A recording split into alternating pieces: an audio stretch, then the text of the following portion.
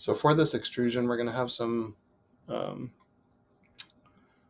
we're definitely going to want to check, some settings. And so first we're going to extrude. We need to make sure it's add, not new. We need a depth of 0.75, and we need to make sure that the option symmetric is selected. So coming back here, we're still working with this sketch. We're going to extrude it. We want a depth of, what was it, 0.75? Yep. So 0.75.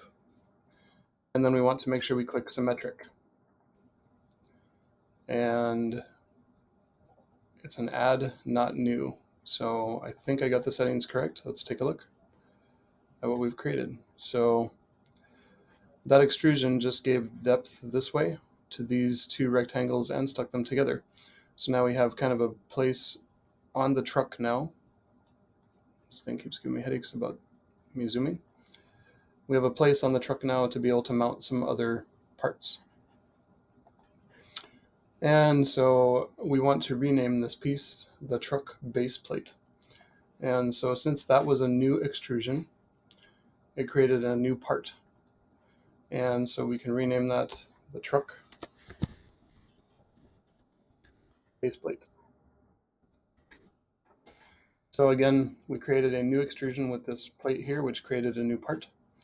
Then we added to it with this extrusion down here. And now this whole thing together is going to be considered the truck base plate. And I can turn the visibility for it off like that.